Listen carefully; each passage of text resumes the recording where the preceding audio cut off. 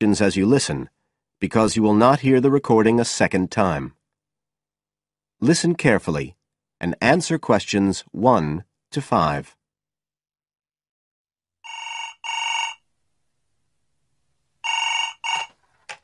Hello? Oh, hello. I'm ringing about the advertisement in yesterday's newspaper. The one for the bookcases. Can you tell me if they're still available? We've sold one, but we still have 2 available. Right. Can you tell me a bit about them? Sure. What do you want to know? Well, I'm looking for something to fit in my study. Well, I'm not too worried about the height, but the width's quite important. Can you tell me how wide each of them is? They're both exactly the same size. Let me see, I've got the details written down somewhere. Yes, so they're both 75 centimetres wide and 180 centimetres high. Okay, fine. That should fit in okay. And I don't want anything that looks too severe. Not made of metal, for example. I was really looking for something made of wood. That's all right. They are, both of them. So, are they both the same price as well? No, the first bookcase is quite a bit cheaper. It's just £15. We paid £60 for it just 5 years ago, so it's very good value. It's in perfectly good condition. Well, they're both in very good condition, in fact. But the first one isn't the same quality as the other one. It's a good, sturdy bookcase. It used to be in my son's room, but it could do with a fresh coat of paint. Oh, it's painted. Yes, it's cream at present. But as I say, you could easily change that if you wanted, to fit in with your colour scheme. Yes, I'd probably paint it white if I got it. Let's see, what else? How many shelves has it got? 6. 2 of them are fixed, and the other 4 are adjustable, so you can shift them up and down according to the sizes of your books. Right, fine. Well, that certainly sounds like a possibility.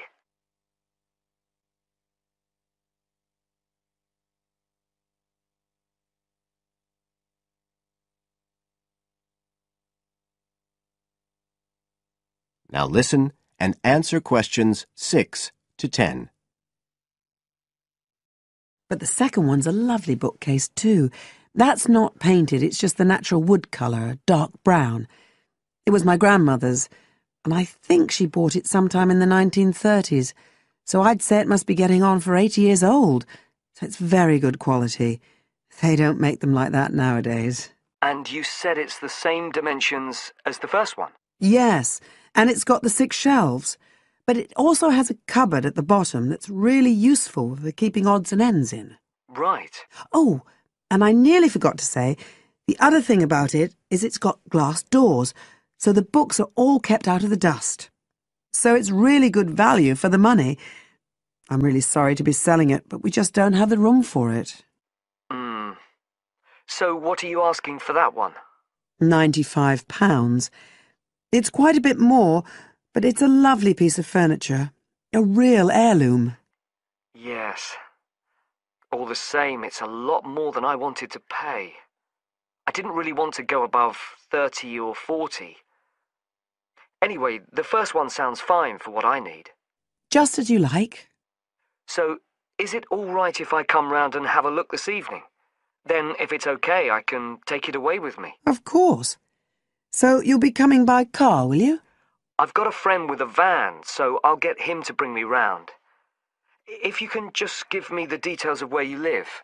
Sure. I'm Mrs. Blake. B-L-A-K-E. That's right. And the address is 41 Oak Rise. That's in Stanton. Okay, so I'll be coming from the town centre. Can you give me an idea of where you are? Yes.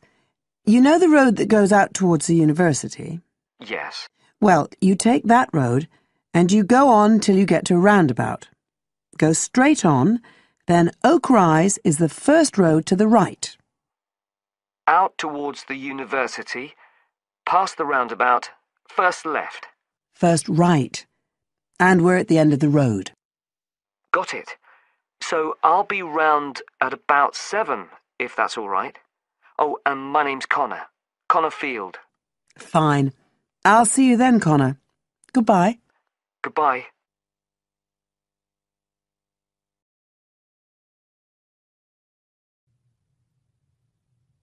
Now listen carefully and answer questions 11 to 15. Hi, I'm Steve Penfold, and I'm here today to tell you about my gap year, which I took about 20 years ago. Unlike many students these days who go travelling or get some work experience between school and university, I decided to do something completely different after finishing my degree. I applied to work for a charity organisation. What it does is it sends people with particular skills to countries where those skills are needed. Apart from having some experience teaching English to summer school students, I didn't have any particularly useful skills, I thought, but luckily I was still accepted. I had to find the money for the flight, but you get free accommodation. I stayed with a family of 5. And you do get paid, but not much. It's a bit like pocket money, enough to get by. I worked in an orphanage and taught English at a local school. Where was I? Well, originally I was going to be sent to a village in India, but at the last minute the organisation decided to send me to Trinidad. Now, this is a fascinating place. It's an island in the Caribbean. Well, in fact, the country is actually 2 islands. The smaller one is called Tobago, which is connected somehow to the word tobacco. Anyway, there I was, a young white guy living and working on an island which is mostly a mixture of descendants from Africa and India. The Africans were originally brought over as slaves, and the Indians came later as indentured workers. That means they agreed to come for a specific time, but many of them stayed. There are also some Trinidadians of Chinese and British origin, though the native inhabitants were basically wiped out by colonialization. I myself felt completely accepted and had the time of my life. The language everyone speaks is English, so there was no problem for me there, but some concepts don't quite translate. They're pure Trinidadian. There's the term liming, for example, which means sitting around watching the world go by. Also, there's the famous carnival, when the whole island is taken up in playing mass. For a whole month, around February or March, it depends when Easter is, everyone's busy preparing costumes, practicing calypsos, soca and steel pan music, and most importantly, partying.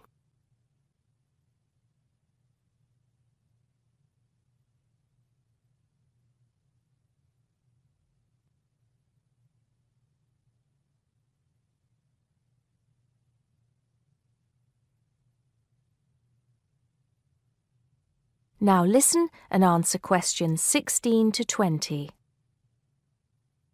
When the actual official carnival starts, it's days of 24-hour dancing in the streets. In Trinidad, it's called whining. You've probably seen this sort of thing on TV, in the more famous carnival in Rio, or even at the Notting Hill Carnival in London. Many people join bands, each one of which has a theme. For example, the sea or jungle fever, and they have costumes designed and made to go with the theme. These can cost $1,000 for the king and queen of each band. They're incredible. The whole city is a non-stop party zone full of colour and sound. It's serious too. The bands are in competition and the winner gets $1 million. Sorry, I got a bit carried away with those memories. Back to my real job there.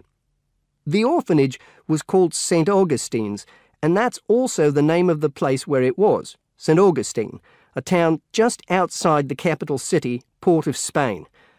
I didn't have any particular job description, just to be with the children and tell stories, sing songs and play games. Oh, and we also went camping in the jungle once. I could tell you a few stories about that particular escapade. Every time I arrived at the gate, kids would come running towards me, shouting, with big smiles on their faces. The younger children seemed fascinated by my blonde hair and loved to touch it as if it was something miraculous. The English teaching I did 2 days a week in a primary school for 6 to 11-year-olds. The kids may have been poor, but they all wore neat and clean uniforms and were so respectful and enthusiastic. I've now been teaching for many years in different countries, and I still think those were the best students I've ever taught. What else did I do while I was there? I swam a lot. Can you imagine what it's like swimming with dolphins and with pelicans diving into the sea right next to you? More seriously, I trained to be a Samaritan. That's someone who listens and supports people who have problems with their lives.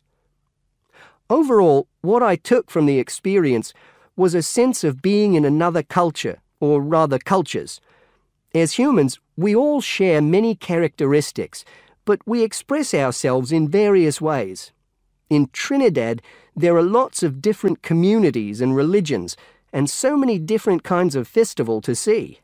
Hindu, Muslim, Christian, as well as some rather mysterious African traditions. There are quite a few Rastafarians too. Trinidad is, as Americans are fond of saying of their own country, a melting pot where everybody is greeted warmly. Go and see for yourself. I'm not sure how it's changed since I was there, but I'd love to find out.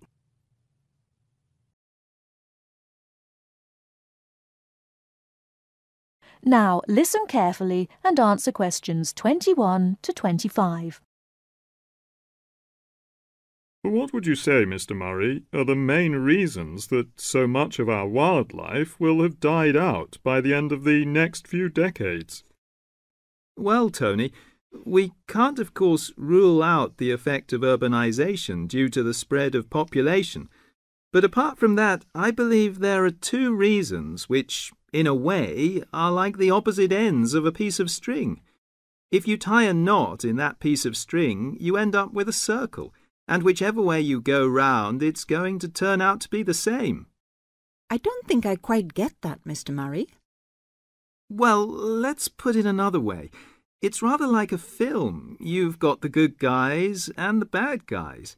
They're pulling in opposite directions, but when it comes to the final showdown, it's hard to make out which is which. What are your 2 reasons, Mr. Murray? I call them greed and caring. Greed and caring? Yes, I know they don't seem to have much to do with one another, but think about it.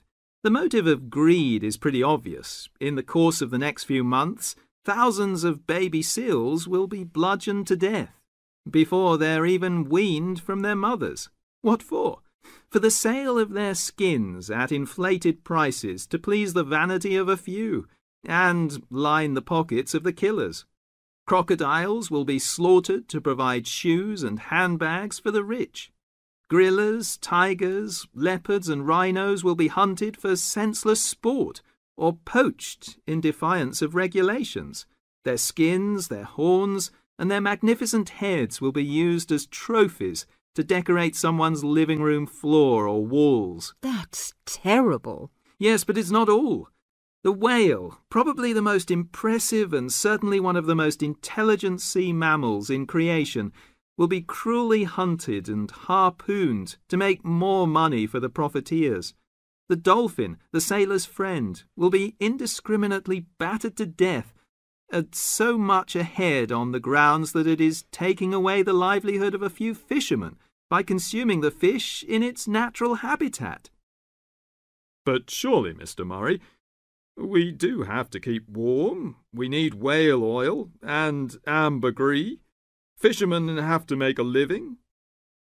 Part of what you say is true, of course, Tony, but we shall have to enforce far stricter controls if future generations are not to find themselves in a world devoid of wildlife as we know it.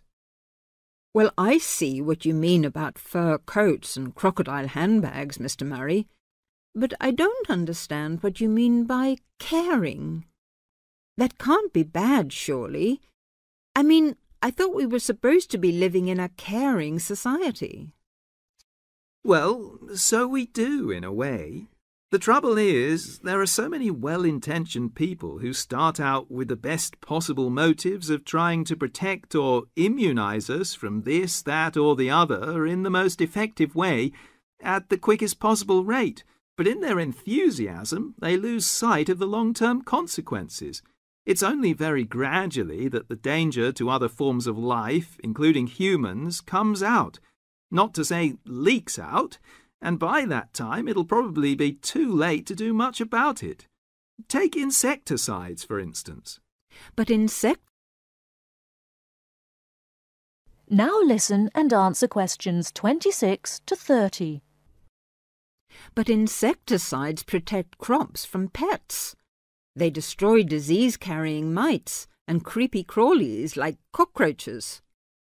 True, but nature has a way of developing her own immunity against insecticides and other pest controls, with the result that the biologists are driven to inventing stronger and stronger compounds, which, though they may annihilate the pest, nevertheless permeate the environment, are assimilated by plant and animal life, and become absorbed by the soil. Countless innocent creatures, the beaver or the mole, for example, are performing a useful task in the natural control.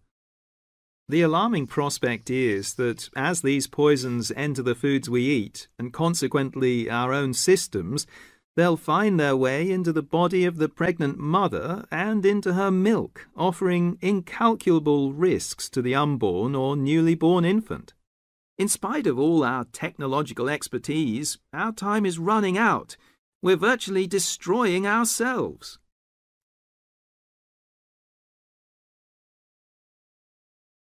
Now listen and answer questions 31 to 40.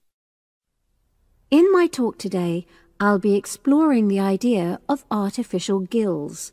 I'll start by introducing the concept, giving some background and so forth, and then I'll go on to explain the technological applications, including a short, very simple experiment I conducted. Starting with the background. As everyone knows, all living creatures need oxygen to live.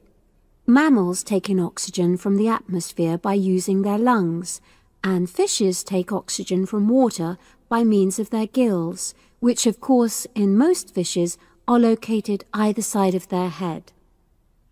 But human beings have always dreamt of being able to swim underwater like the fishes, breathing without the help of oxygen tanks. I don't know whether any of you have done any scuba diving, but it's a real pain having to use all that equipment. You need special training, and it's generally agreed that tanks are too heavy and big to enable most people to move and work comfortably underwater. So scientists are trying a different tack. Rather than humans carrying an oxygen supply as they go underwater, wouldn't it be possible to extract oxygen in situ, that is, directly from the water while swimming? In the 1960s, the famous underwater explorer Jacques Cousteau, for example, predicted that one day surgery could be used to equip humans with gills. He believed our lungs could be bypassed and we would learn to live underwater just as naturally as we live on land. But of course, most of us would prefer not to go to such extremes. I've been looking at some fairly simple technologies developed to extract oxygen from water, ways to produce a simple, practical artificial gill enabling humans to live and breathe in water without harm. Now, how scientists and inventors went about this was to look at the way different animals handled this. Fairly obviously, they looked at the way fishes breathe, but also how they move down and float up to the surface using inflatable sacs called swim bladders. Scientists also looked at animals without gills, which use bubbles of air underwater, notably beetles. These insects contrive to stay underwater for long periods by breathing from this bubble, which they hold under their wing cases.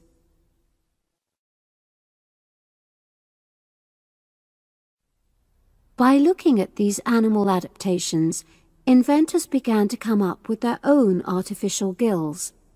Now, making a crude gill is actually rather easy, more straightforward. You take a watertight box, which is made of a material which is permeable to gas, that is, it allows it to pass through inwards and outwards. You then fill this with air, fix it to the diver's face, and go down underwater.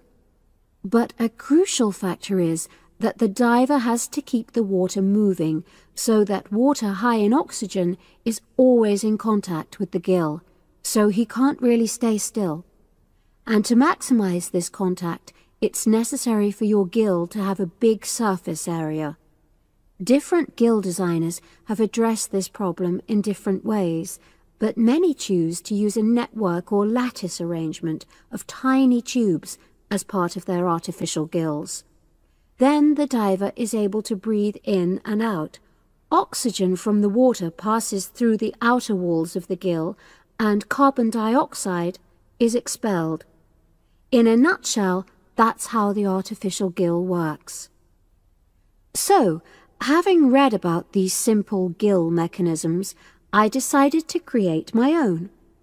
I followed the procedure I've just described, and it worked pretty well when I tried it out in the swimming pool.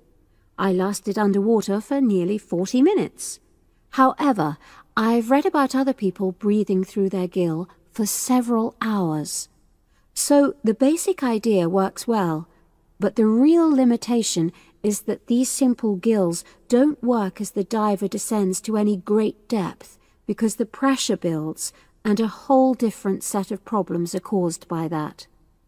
Research is being done into how these problems might be overcome, but that's another story, which has to be a subject of another talk. Despite this serious limitation, many people have high hopes for the artificial gill, and they think it might have applications beyond simply enabling an individual to stay underwater for a length of time. For example, the same technology might be used to provide oxygen for submarines, enabling them to stay submerged for months on end without resorting to potentially dangerous technologies such as nuclear power. Another idea is to use oxygen derived from the water as energy for fuel cells. These could power machinery underwater, such as robotic devices. So, in my view, this is an area of technology with great potential. Now, if anyone has any questions, I'd be happy to answer. Yes, lady at the...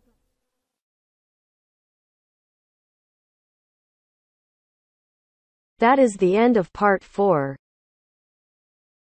You now have half a minute to check your answers.